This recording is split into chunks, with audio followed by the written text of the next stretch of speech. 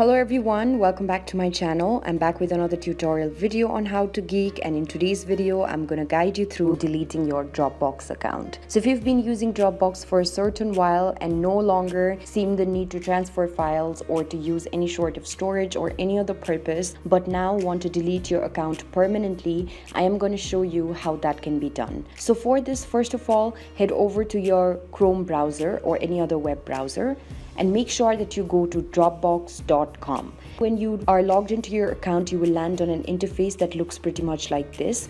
There you can see that on the top right corner you have a display picture. Tap on it, and as you tap on it, go to settings. When you go to settings, you will now be directed towards another interface where every single settings account will now be to you. You'll basically land on the general section like this. So here you can see that under personal account, now scroll downwards.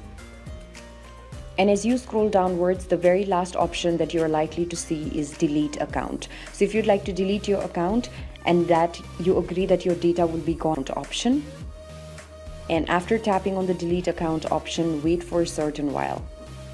So here I'm just going to tap on it now and then wait for a certain while until I am directed towards another page where they're going to ask me about the reason why I'm leaving and also inform me that my files will be gone forever and I'll no longer have anything that has been shared with me.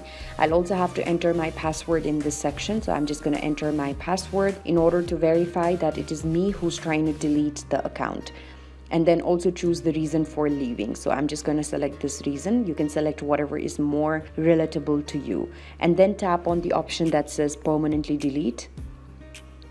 And after you do that, you will now be informed that your account will get deleted. So here I'm just waiting for the response from Dropbox and logged out of account. So this is basically how it works. It's thumbs up, share, subscribe to our channel, and also hit that bell notification so that you get reminded each time that we come up with a new tutorial video. Thank you for watching, you guys. I'll see you around in the next video.